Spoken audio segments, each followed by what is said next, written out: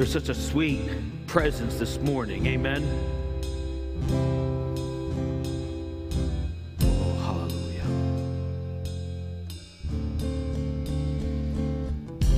Praise you, Jesus. Thank you, worship team, for leading us to the throne of God. God is so good, isn't he? Would you turn in your Bibles with me to Matthew chapter 5?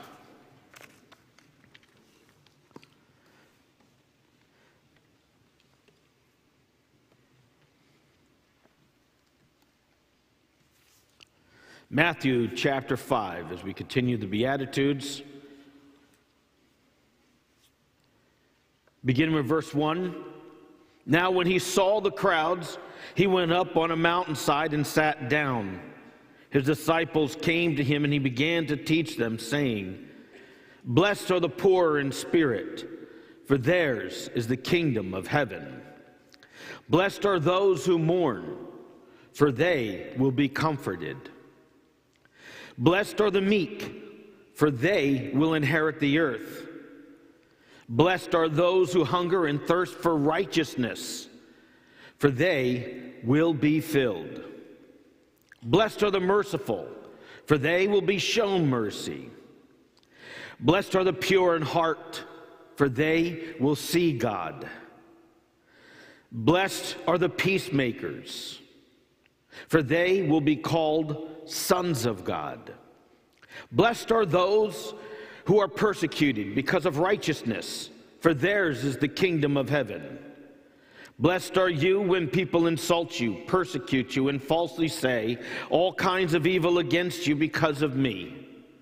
Rejoice and be glad, because great is your reward in heaven. For in the same way they persecuted the prophets who were before you. Heavenly Father, we come before you and we thank you so much, Lord God, for your blessing and anointing, Lord God, on your word. We thank you for these Beatitudes, Lord God, which continue to infuse us, Lord God, and to teach us the ways that we should live, addressing the issues that we have. Father, we thank you so much, Lord God. We ask, Father, that in the name of Jesus, Lord God, that you would touch us as we continue this study, Lord God. And Father, Lord, that you would just speak to our hearts and minds, and that our ways would line up with your ways.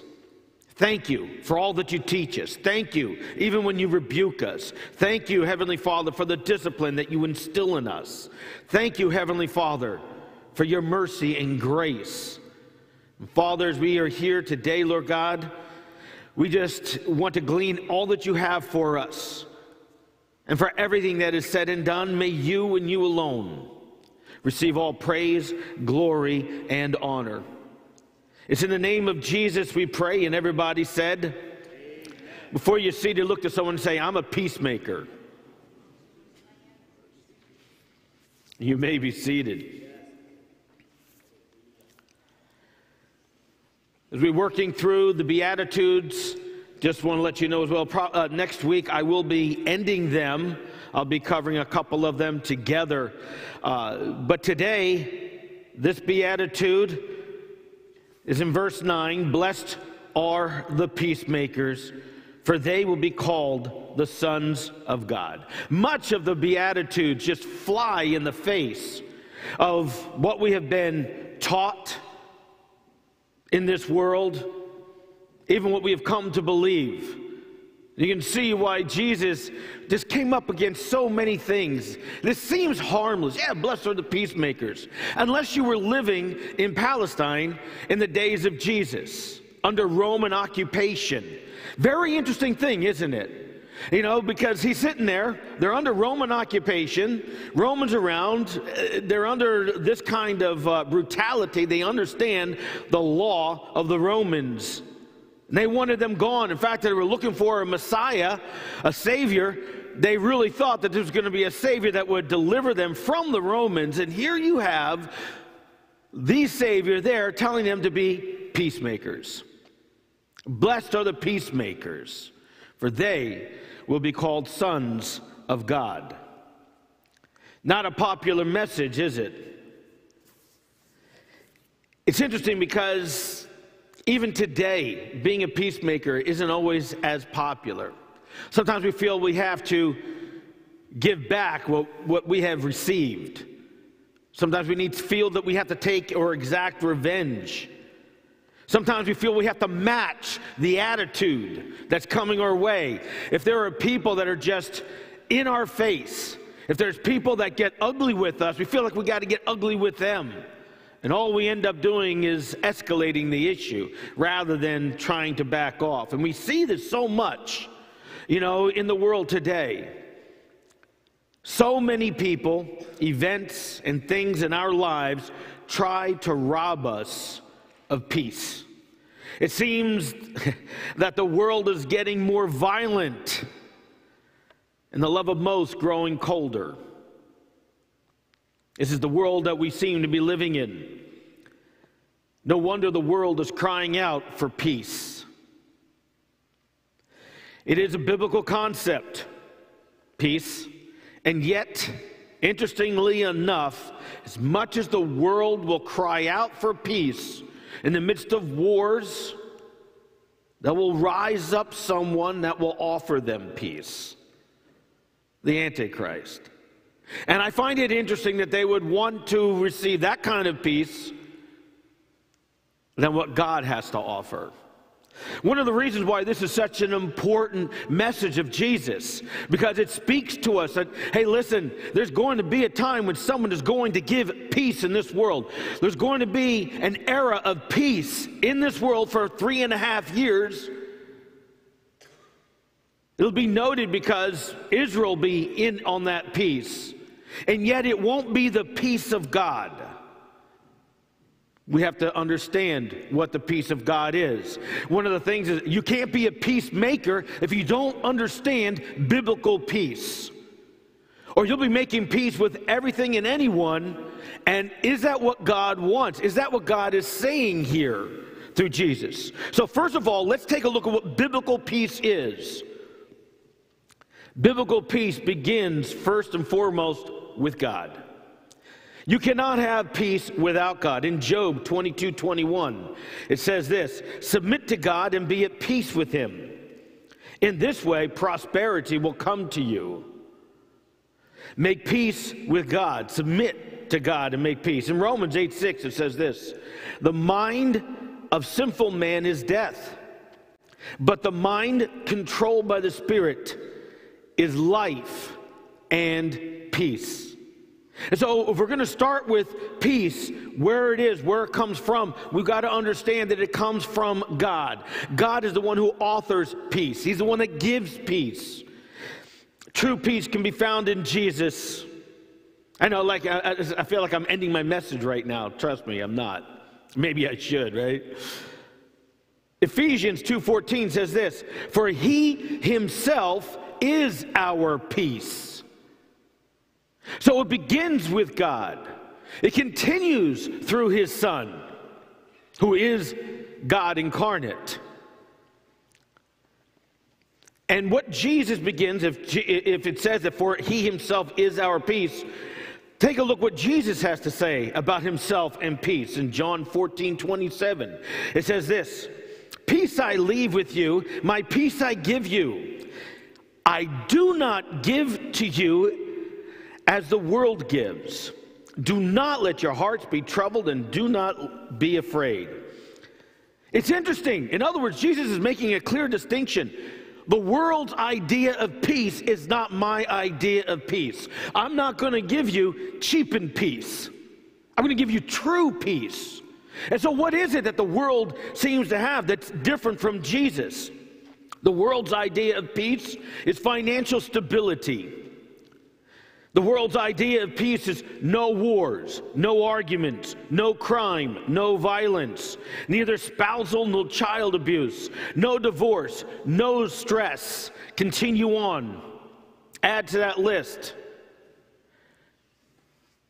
But those are fruits of peace. It's not peace itself. I'm going to show you a picture.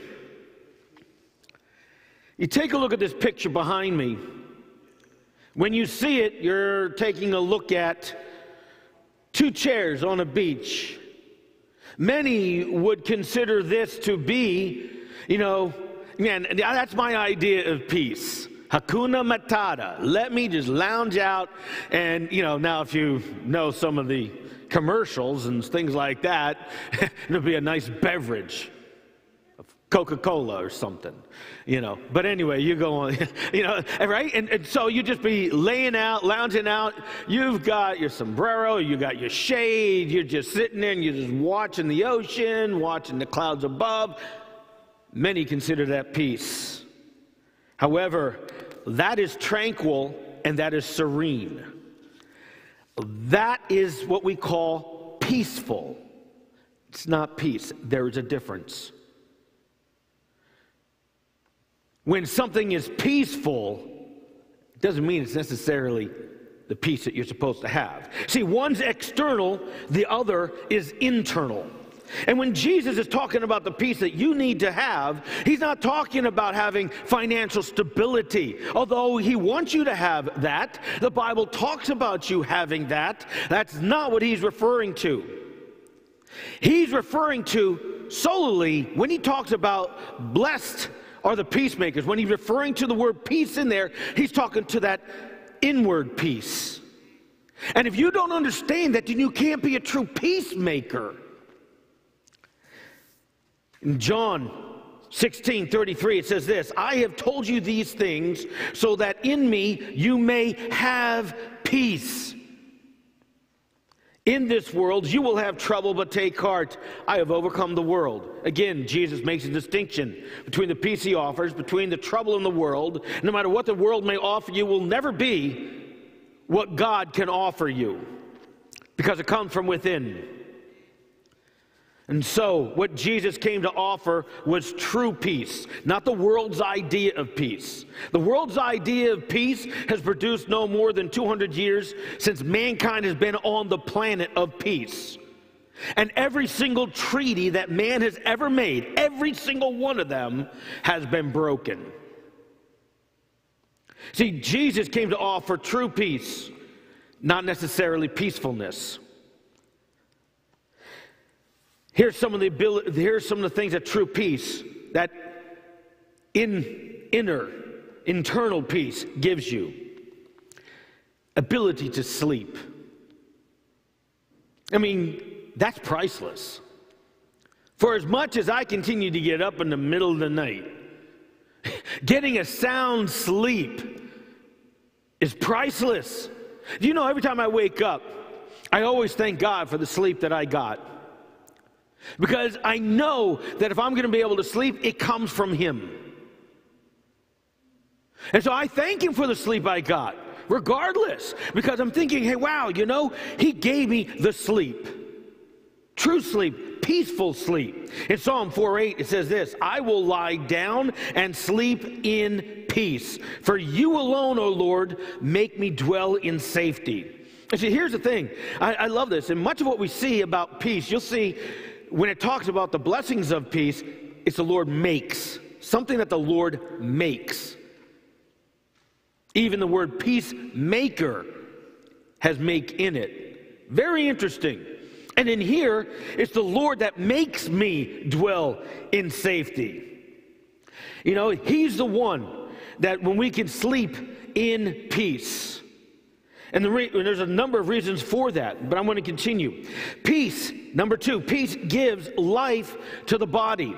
In Proverbs 14:30, it says this, a heart at peace gives life to the body, but envy rots the bones. I mean, if we are envious of our neighbor, you're not going to have peace. If you're going to be envying after others, where's the peace? You don't have it. He says, hey, listen, a heart at peace. And in this particular passage, a heart at peace is one that doesn't envy what other people have. You live your life like that, and I guarantee you will never have peace. Why? Because you have to keep up with the Joneses. You have to keep up with the Ruggieros. I hate to keep throwing the Joneses out there. I don't know any Joneses, but hey. You have to keep up with somebody. You know what I'm saying, right? And God is saying, listen, envy will only rot your bones. Leave it alone. Be in peace. The peace of God will even have enemies living at peace with you. In Proverbs 16:7, when a man's ways are pleasing to the Lord, he makes even his enemies live at peace with him. Think about that. When you know that, when your ways are pleasing, you're going to have that peace. When your ways are pleasing to God, he gives you a peace by making even your enemies live at peace with you. The peace of God acts like a guardian. In Philippians 4:7 it says this, and the peace of God, which transcends all understanding, will guard your hearts and your minds. I don't know about you, but I need God guarding my heart and my mind all the time. I need it because I know when God is guarding my heart and my mind, I know that I'm at peace. He's going to keep out the bad thoughts that come in. He's going to keep out the anxiety that I may feel that causes my heart to race a little bit because he's guarding it. This is the peace of God, and it transcends all understanding. In other words, you could be looking at so many troubles in your life, things that don't make sense, and somehow you could be at peace. It's like, wow, you know what? I know I should be troubled. And I'm sure I've talked to enough people that have experienced this in their lives. You know, they know that they got a mortgage payment. They know they just got bad news from the doctors. And wow, I thought I'd be more upset than this. And they realized something. It was the peace of God that was guarding their hearts and their minds, giving them that peace. Let me tell you something. Something else that peace does. You know, whenever I've counseled anyone, and if I've ever talked to you here or those who may be tuning in, and when you've had to make an important decision, one of the first questions I will ask you, if not the first, well, usually it's, have you talked to God? If you haven't, let's start there. If you need to make that decision. But then the next one, right after that, do you have a peace about it? What does it mean? It means that your spirit is at rest with the decision, one way or another. Whenever you have an unrest, you know that that's not the place you're going. There's a reason why. Even if it all makes sense, but you know that I don't feel right about it. I just can't go forward. I've had to do that many times, and making a decision, whether it be for the church, for my family, whatever it is, and I just could not do it because I did not have a peace. I remember, it was like we were celebrating our 1-year anniversary, Kathy and I, and we were in Florida. And we decided to stay at a hotel in Orlando. And when we got there, that hotel we chose, it was like $25. It was $27 for the night. It was incredible. No, I'm not that old, but I am old enough.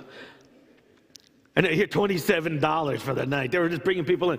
What I didn't realize is that when we got there and we were checking out, we're supposed to get, a complimentary breakfast, so I go in there and we're checking out and going to go get breakfast.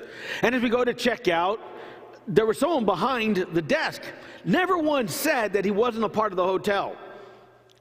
He just kept saying, that he was checking me out. He took my keys. He told the guy over at the computer, they're checking out. He did whatever and asked me if, we wanted to sit down, talk over a different breakfast. It's just about a mile away. And in that breakfast, just to share with you a new hotel that's opening up. And if you like, you know where I'm going with it. It was a timeshare. Now, I didn't know anything about timeshares then. Know a lot about them now. And I remember going there. Kathy and I said, okay, wow, make a quick $50 and get breakfast. So we go there, and as soon as we sit down to eat breakfast, a gentleman comes and sits down. Now, he's not eating with us, but he's talking to us. We thought we were going to have a peaceful breakfast, and now we have to answer all these questions with a stranger we're having breakfast with. Okay. And it just continued. One thing after another. And they almost had us signing that offer. In fact, I started, the pressure is always great, right? They go around, they ring the bell. Yeah, let's welcome the Ruggieros to our family. I haven't done anything yet. They just brought over a document and I'm supposed to sign it. And then I said, wow, this is really thick. I would like to take it home to read it. Oh, we don't allow these contracts to be taken out of here. What? But don't worry, just sign it, and you got 3 days. If you don't feel good about it, you can always... So I can't sit there and sign. So Kathy and I begin to read it. It was like 50 pages. At the end, I started skipping it, and I started to fill it out. And all of a sudden, this unrest. I was about to sign my name, and I couldn't do it. This huge check. I felt immobilized. Kathy looks at me and she's saying, what's wrong? What are you feeling? What's going on? Why aren't you signing your name? It was awkward because I just sat there staring. And then after several moments, I looked at her and said, I can't do this. Man, we were their best friend. Welcome into the family. When I put the pen down and I said, I can't do this, and walk away, I was like, okay, here's the door. We were by ourselves trying to figure out how to get out of that place, It was amazing. But they did honor it, and I got the $50. But we both felt in our hearts there was just an unrest. There was no peace of God. Without having the peace of God in our lives, that spared us. That saved us. We were just 1 year into, our marriage, and we didn't have $10,000 and this lifelong commitment. Without even being able to read this, we were just going to put ourselves in the debt. For what reason? It didn't make sense at the time. You get caught up in all this pressure and things like that. Let me tell you, the peace of God will save you from making bad mistakes. If you listen, I was ignoring almost all the way up until the end. And I'm so glad I listened. I did not have that peace.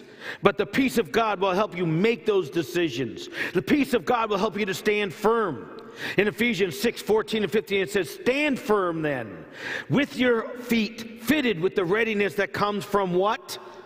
The gospel of peace. When everything else is going down around you, it is the gospel of peace that keeps you standing firm, firmly planted on the rock. The devil will come and try to confuse you. He will try to condemn you. He will try to attack your health, your finances, and if possible, make you even question your salvation and God himself. That's what the enemy tries to do. And in those things, I have yet to find anyone who was at peace with the decision, I am walking away from God. It's usually almost like a pity party or a temper tantrum. But they never did it having peace. Yeah, you know what? I feel really good about this decision. To just walk away from God. No. Because they know there's something seriously wrong. If they know Scripture at all, they try to say, I no longer believe it. But I have yet to ask someone that question if they have peace as they are walking away from God. To ever hear them say, yeah, I got great peace. This is the best thing ever happened to me. No. But I do see just the opposite. When they have come to the Lord, they have said, this is the best thing that has ever happened to me. They could be weeping and crying at the altar and just tears just flowing down. And at the same time, what happening? They have a peace. And no matter what they're going through, God's going to take care of it. This is how you are able to stand. However, there are things that will rob you of peace. And it can seem like you're maybe standing in quicksand and not on a rock. And the first thing is that sin will rob us of peace. In Psalm 38:3 it says this, because of your wrath, there is no health in my body. My bones have no soundness because of my sin. There is no soundness. Inner peace, it does not exist if you are trying to hold on to sin in your life. Why is that? Because constantly we are battling the very thing. We're battling the very thing that gives us peace. We're battling God himself. And if we are having and harboring sin, if we're tempted, or the temptation isn't the problem, it is giving into it. You can be tempted. Yes, it may seem like tumultuous for a little bit, but you'll be okay if you rebuke the temptation. But if you sit there and try to justify the sin in your life, all you're doing is battling against God. And it will not work. You cannot have peace when you are in a battle against the one who gives you peace. It doesn't happen. It doesn't work. Worry will rob you of peace. In Matthew 6:34, therefore, do not worry about tomorrow, for tomorrow will worry about itself. Each day has enough trouble of its own. Isn't that the truth? I read that, and that is like something that just speaks to me every single time I read it. In other words, just take one day at a time, but if you allow worry to come in, you will not have peace. Let me ask you, anyone here, by worrying about anything, have you really had peace when you are worrying? And I guarantee you, I won't see one hand. Yeah, I'm worrying up all night. I'm worrying up all night long. I got peace. No, you can't do that. Worry will rob you of peace. Rob you of the sleep. You just can't do it. Because you're always thinking about what might be, and you're not trusting God to take care of you. And worry, I love the definition for worry. It's to torment oneself with or from disturbing thoughts. That's what you're doing, tormenting yourself with trouble or disturbing thoughts. Isaiah 26:3 says this, you will keep him in perfect peace, whose mind is stayed on you, because he trusts in you. How can you worry when you're trusting God? And it didn't say that he's just going to give you peace. He said, no, perfect peace. That is the promise that is there. Worry is actually a compound word. It means to divide the mind. And it's exactly what happens. When you are worrying, your mind is divided between faith and unbelief. You're trying to wrestle these two and see where you begin, between positive thoughts and negative thoughts. And you're wrestling between the two. That's what worry is. And you are just destroying yourself. Don't allow that to happen. Bitterness and unforgiveness robs us of peace. They create a restlessness and serve only to redefine our purpose. That's exactly what it does. When you are holding on to something and you become so bitter, you're changing your purpose. You're redefining it. How so? If God tells us to forgive someone, and that's his purpose, so by forgiving someone, you can now move on and pursue what God has for you. When you are filled with bitter and unforgiveness, it repurposes you. Your thought is getting even with that person. Your thought is, I'm not going to allow that person to talk to my family or allow that person to come into my home or anything else. And you're just filled with bitterness, and it changes not just your purpose, it changes you as a person. Always, always will. Now, if that's biblical peace, these are the benefits of biblical peace. When Jesus said, peace I give you, this is the peace he meant. So then, what does it mean to be a peacemaker? It has very little to do with what the world says. The world says, you want peace in your old age? Well, then you need to have a good 501k plan. If you want peace, you need to make your money now. Do what you have to do. Take the shortcuts. Get ahead, make the money, then you can retire and be the Christian that you want to be. And then there's some people that have those thoughts. Yeah, you know what? They do whatever so they can lie, cheat, commit character assassination so they can jump ahead, get the jobs, and they have no problem coming into church. That's not peace. Because in the end, you may be thinking that you're enjoying the money and your retirement. But I guarantee you, you will be thinking about the people that you had to mow over to get it. And you will not have that peace in retirement. Be careful. Being a peacemaker, then, quite simply, is being someone who makes peace, but not the world, God's peace. So being a peacemaker is first understanding that you are called to it. Every one of us are called to being a peacemaker. Colossians 3:15 says this, "Let the peace of Christ rule in your hearts, since as members of one body you were" what? Called to peace. You are called to peace. You are called to be a peacemaker. In 2 Corinthians 5:18, it says this, "All this is from God, who reconciled us to himself through Christ and gave us the ministry of reconciliation." This is peace in relationships. Peace with God. In Romans 12:18, it says, "If it is possible, as far as it depends on you, live at peace with everyone." And listen, it says, if it is possible. Let's face it.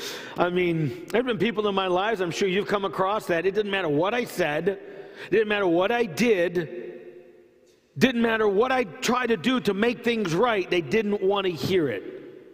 I could only do what is possible to do within me. As far as it's responsible, I had to discharge my responsibility as a peacemaker to do that very thing. If they didn't want to hear it, I can't be responsible for their choices. And you can't be responsible for other people's choices. You can and you will be responsible for your choice. To be a peacemaker, to do what you can to live at peace with everyone. This is why we're called to be at peace, to be the peacemakers. 2, being a peacemaker is not being passive. It is something active. You can't call yourself a peacemaker and then just live a passive life and think that you're a peacemaker. See, a peacemaker is someone who makes peace. It's not just staying out of the way of everybody. It is going and being forthright and going out and making peace. When you see something, yes, you can interject.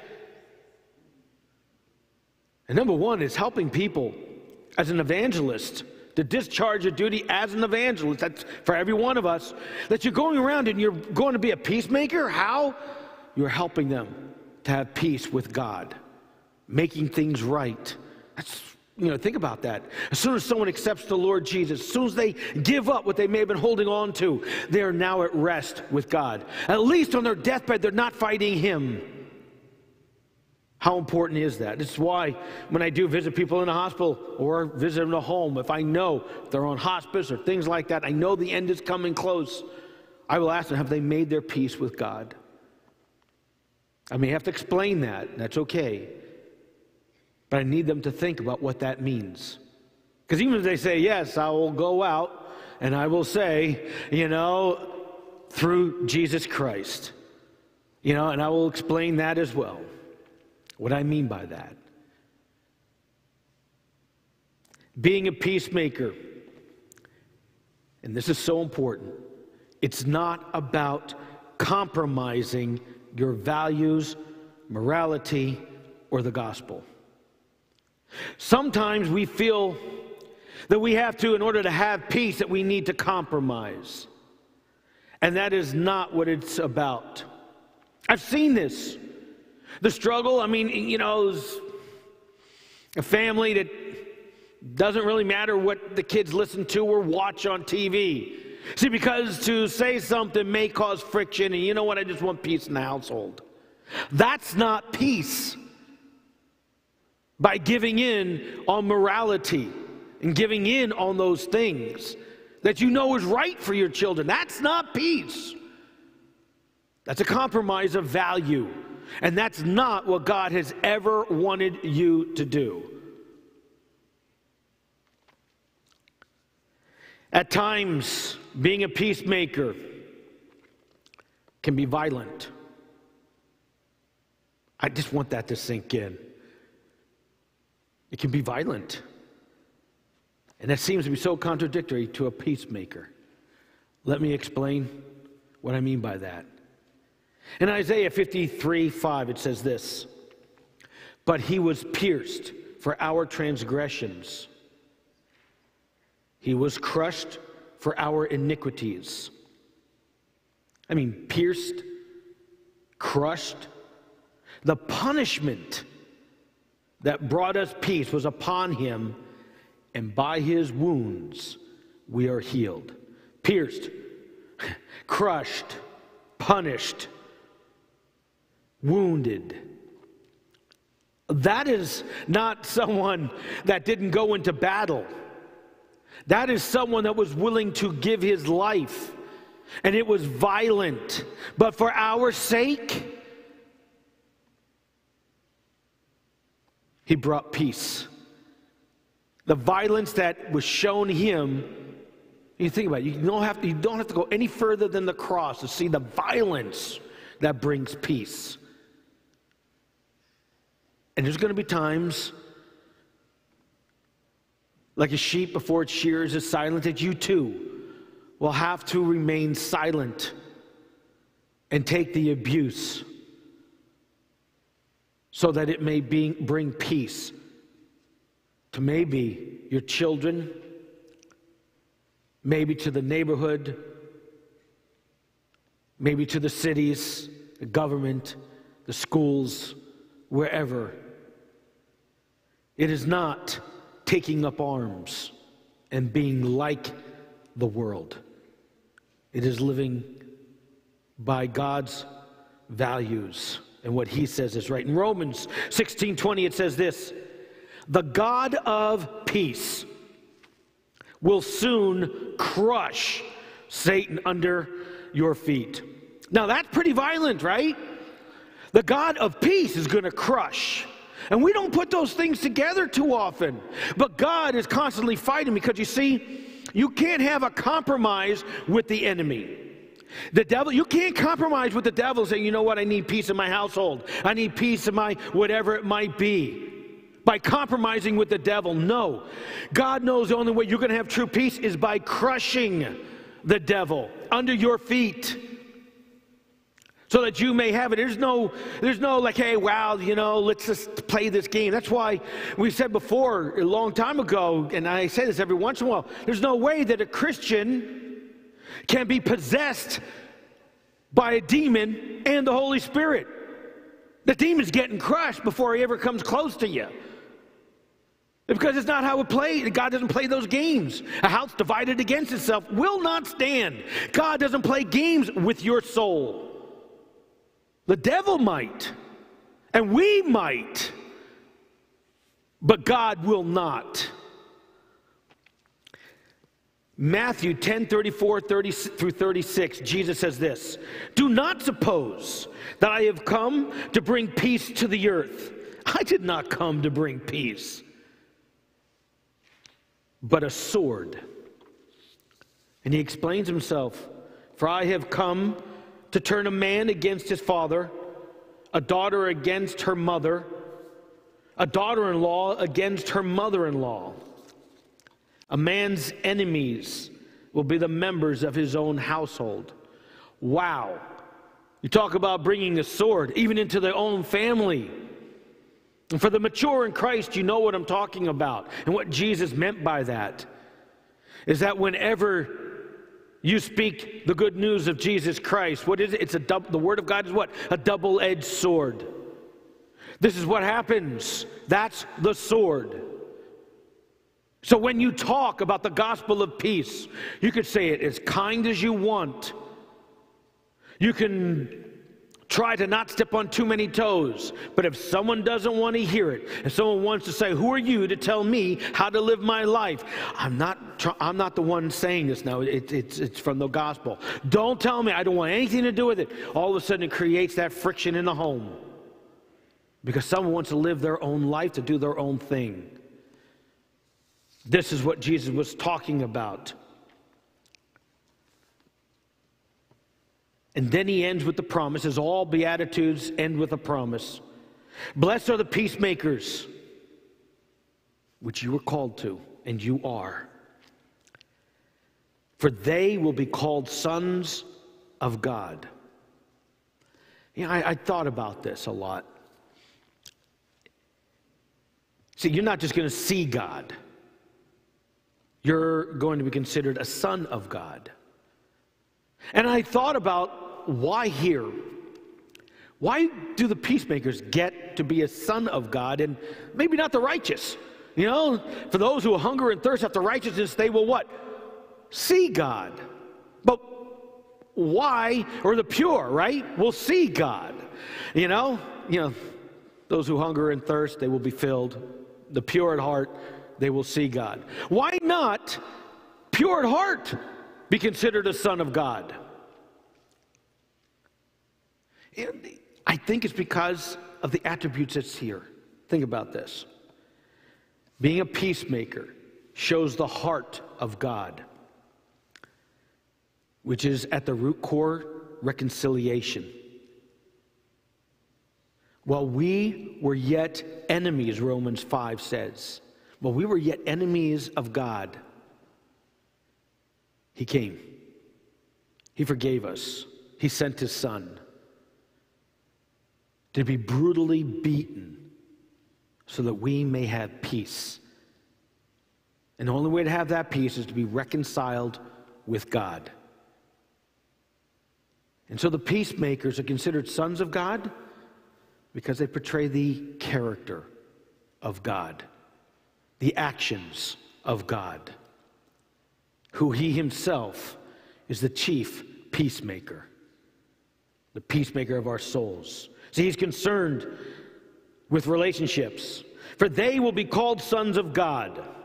You know, Jonathan, growing up in our home, our son, he'd go to a sleepover, go stay at someone's home, he'd go just do whatever, just trying to be a kid. Always went with the label pastor's kid. This is pastor's son. This is Pastor Mike and Kathy's son. It's just the way it was. And whether rightly or wrongly, there were certain expectations of him. Some of them were good. And do we have to? You have to teach any child to change their ways? Yes. Does it you have to bring discipline sometimes? Yes. Some of them were just unrealistic. Because the kid is just a kid. You can't put certain things upon a kid. That's just being unrealistic there. And so we have to be careful. But in the end, he was always considered pastor's son. And with that came those expectations. Do you know there's certain expectations that come with us?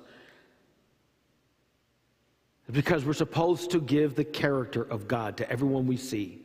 We're supposed to reveal that. We're supposed to show that. So when you call yourself a Christian, you need to be a peacemaker.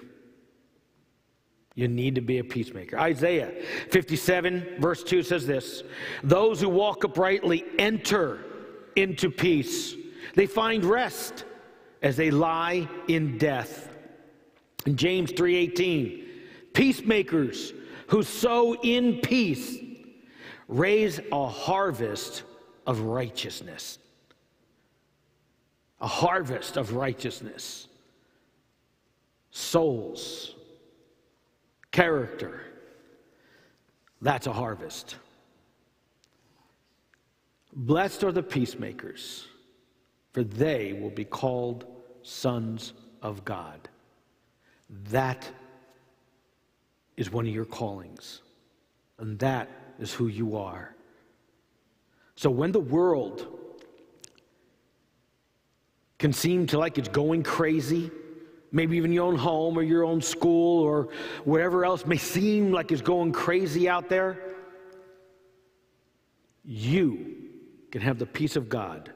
And by having the peace of God in your life, you will be the peacemaker and show others how they can live at peace as well. True peace that comes from within and not from without. Let's pray.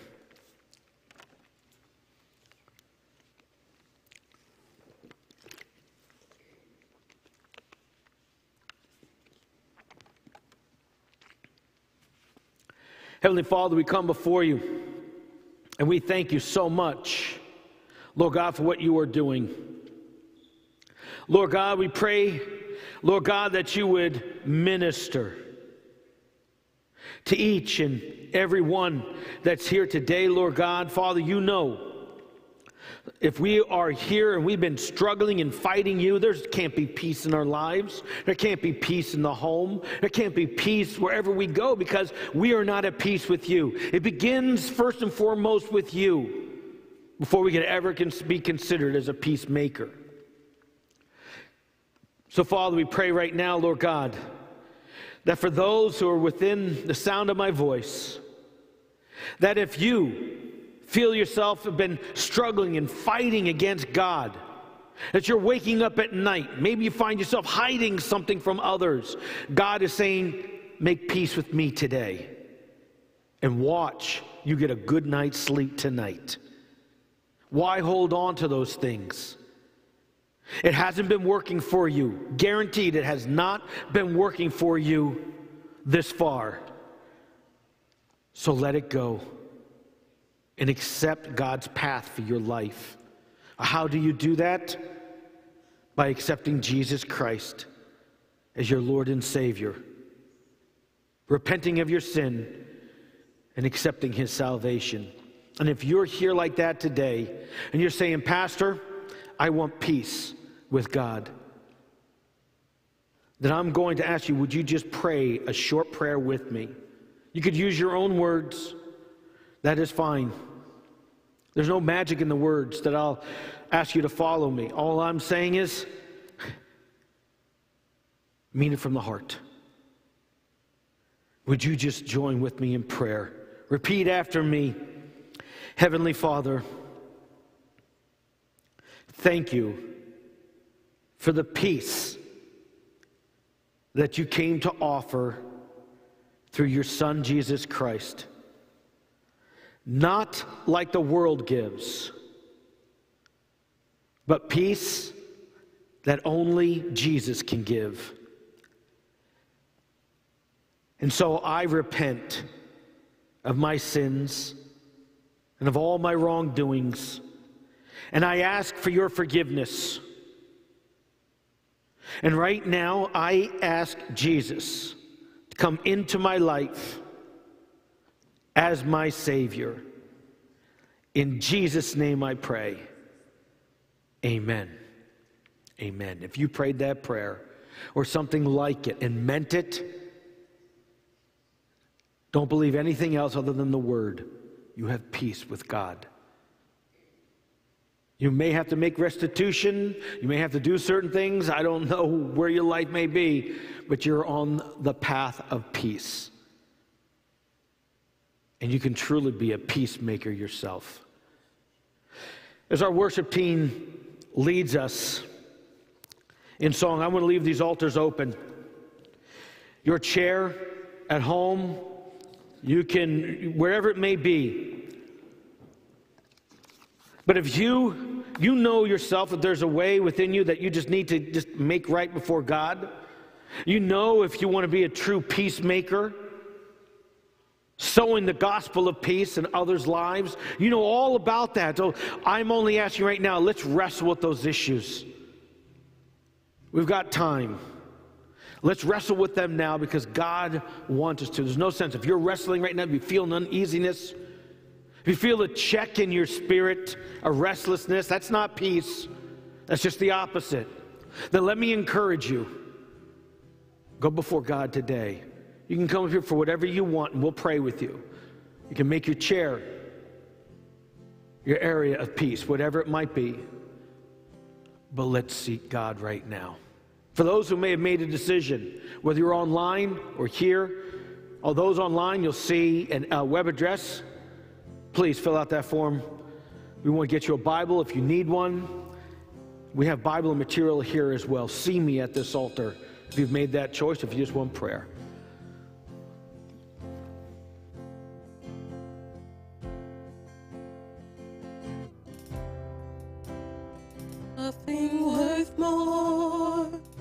that could ever come.